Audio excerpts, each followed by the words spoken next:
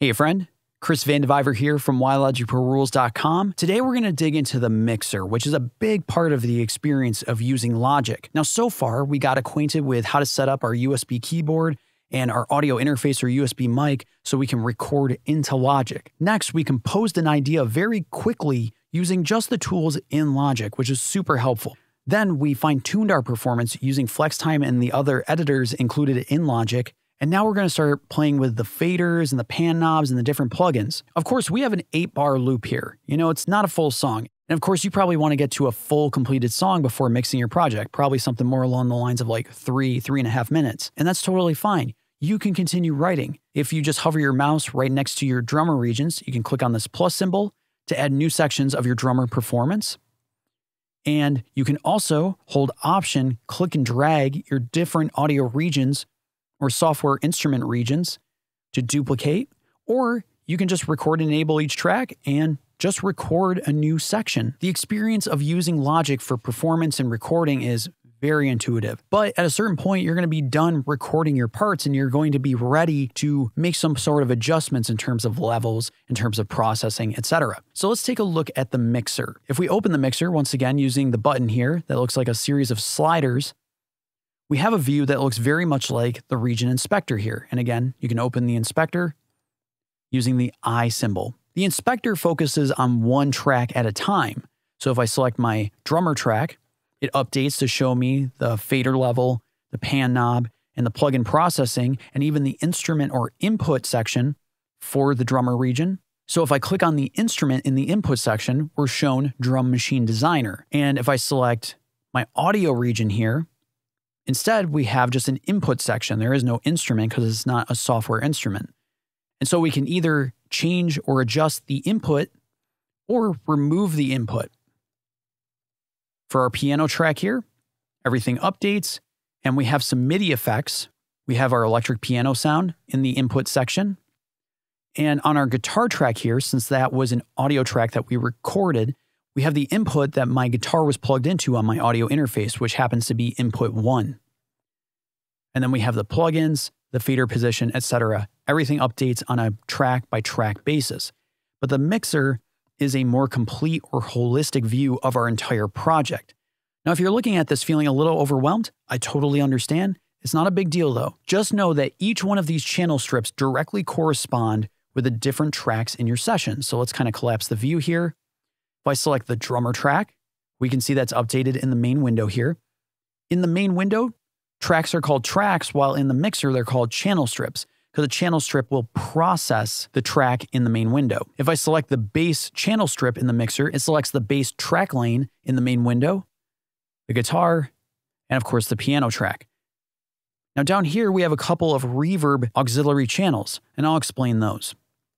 But let's just hone in on the drums here. Now we can solo each track, like we mentioned before. We can mute each track as well. We're going to solo, and I'm just going to adjust the fader and the pan knob so we can get a sense for what's going on. The fader is a tool for adjusting the volume up or down for each track, while the pan knob adjusts the placement of the track from left to right.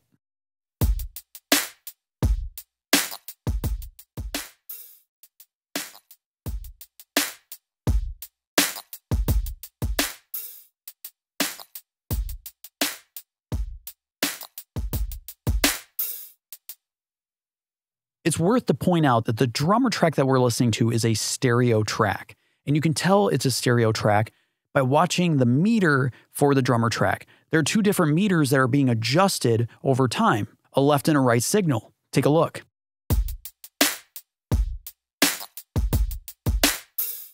Where if we go to the guitar track here, this guitar track is in mono, which means one signal, and it's represented by this single meter here.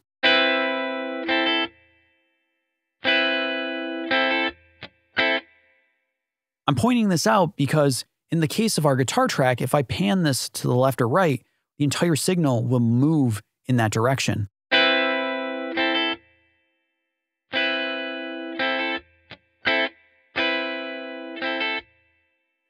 Now, in the case of our drummer track, the pan knob is a little different. It's called a balance knob. So instead of moving the entire signal to the left or to the right, it's actually, as we pull it to the left, it's muting the right side And if we pull it to the right, it's muting the left side.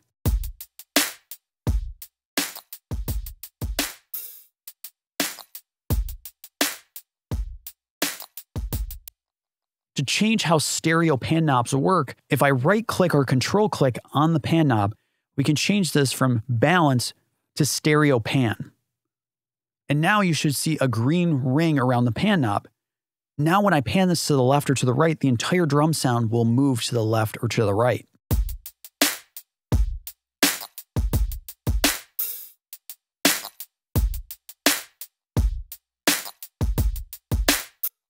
And if you hover your mouse right above the pan knob, you should see the two handles of the green ring that are white highlight.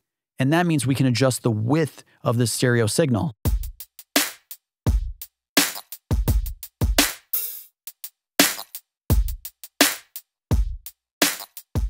So as I pull the handles closer to the center, this drum sound collapses into mono as if it were one signal.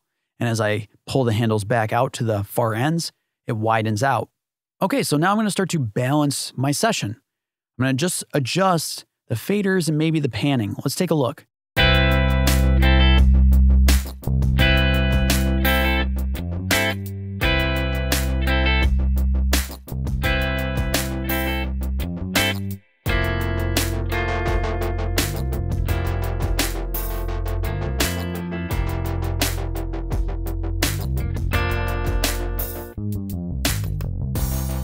Okay, cool. Now we have a section of audio effects or plugins. And there's a lot to choose from in Logic. If we just go to the empty section here on the bass track and we click anywhere in this empty area, we have a whole lot to choose from. In your version of Logic, it will most likely start with amps and pedals. This provides us with the different tools for playing guitar and bass through Logic. Then we have delay effects, distortion, different dynamic processors such as compressors and noise gates, different EQs, filters, and so on and so forth. Now this may feel kind of overwhelming. The most typical processors that we use in Logic is EQ for adjusting the tonality of an instrument, compression for adjusting the dynamics of an instrument, and reverb to give each instrument a space in the mix. And if you go to the top of the mixer here, we actually should have a couple views. If you click on this empty EQ view, we can quickly open the EQ in Logic. On this meter here, if we click on it, we can open the compressor.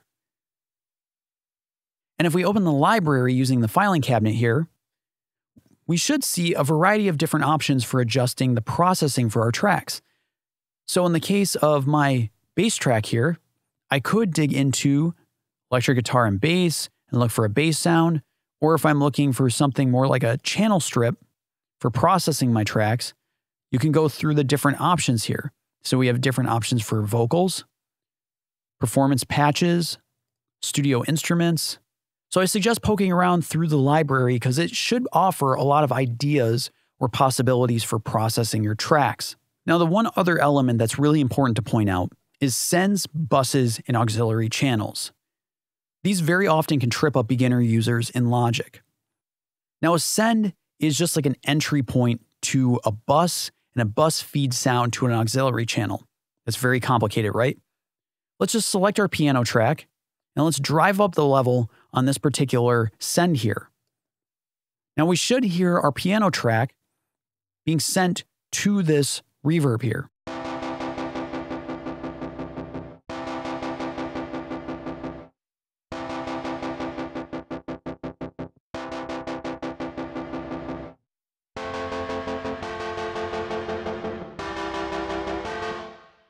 As you heard, as we adjusted the send level for our piano track, we were hearing more and more reverb.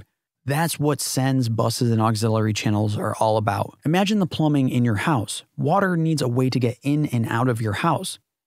If you imagine your tracks as a reservoir of water, the send is an entry point to a bus, and a bus is just the piping. It's piping to get sound around your project. In this case, send 1 is sending to bus 106, which is sending to this auxiliary channel right here.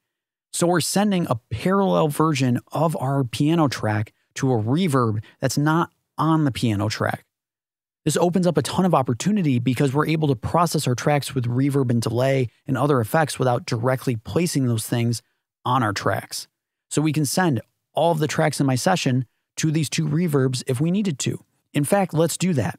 So I'll select everything else, go to bus, 106 in this case, and then we'll dredge it up.